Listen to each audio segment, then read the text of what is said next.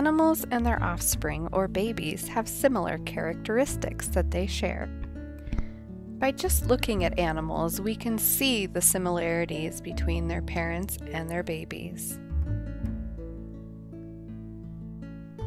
If we look at these penguins, we see that they are different colors, but their beaks are the same and their shape is the same.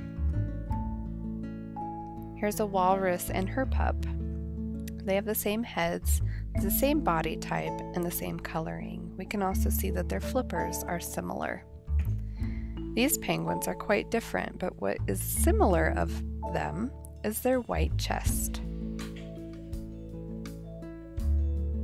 Here's a golden eagle with her chicks.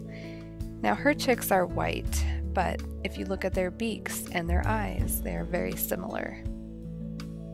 Here's a bird and its babies, and they have the same coloring, and if you look closely, they have the same crest on top of their head. And here's a mountain goat and its kid.